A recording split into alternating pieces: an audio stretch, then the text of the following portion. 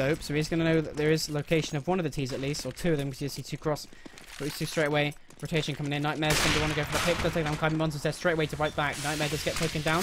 And now DM going to be picking his way through. Does take down Ren. Looking towards middle, take up a second frag, and yes, it does come his way. It's going to be shooting through stables, and he just hit that shot. I don't believe it. It's going to be going for the fourth, and what a way to win that round. DM God going huge for Odin. Does manage to get 14 rounds now. Another 1 round away from match point.